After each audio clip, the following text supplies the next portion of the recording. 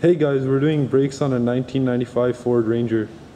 As you can see, the lining on this primary shoe is smaller than the lining on this secondary shoe.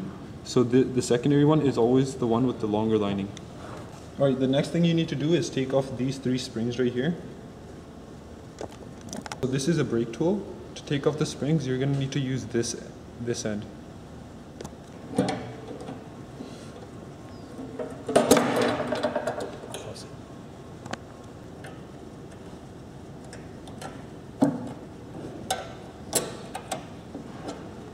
Next step you're going to need to do is take off this wire and then take off this spring. Once you take off the spring, these two pieces should fall out.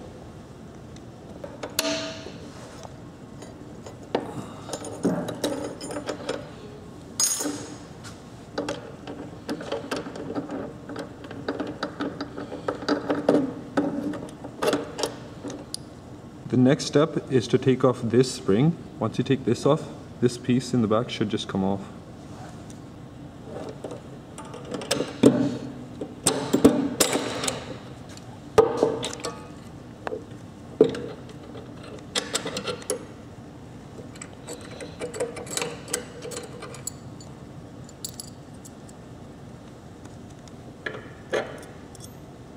The next step is removing these two anchor pins. You use this brake spoon to remove it. So hold the anchor pin from the back and just twist the tool to remove the anchor pins.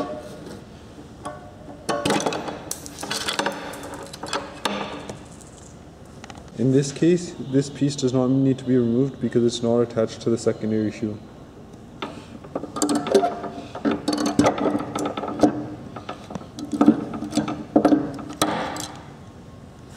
Next thing you're going to need to do is put the anchor pins back in so the shoe does not fall off.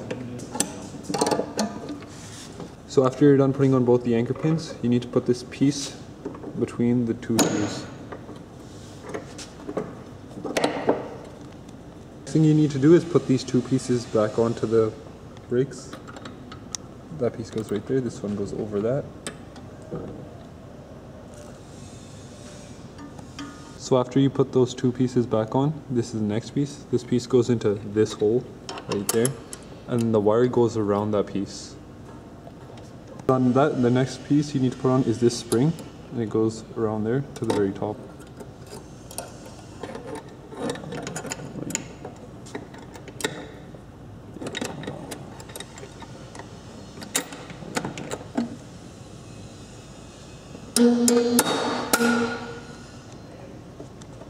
Done putting on that spring, the next thing to do is put on this one. It goes into this hole right there, and this also goes to the very top.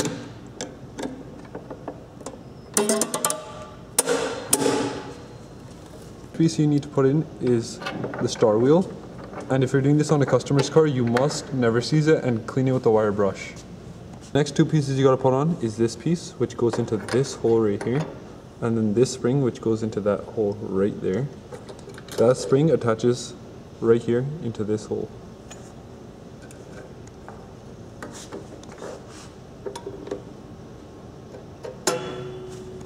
Next thing you want to do is put this wire around this piece right there, and then lift this bottom piece up with the side cutters and put that wire through there. So that's it, you're done with your brakes. The last thing you need to do is put the drum back on and adjust the star wheel from the back with the brake spoon. And thank you for watching.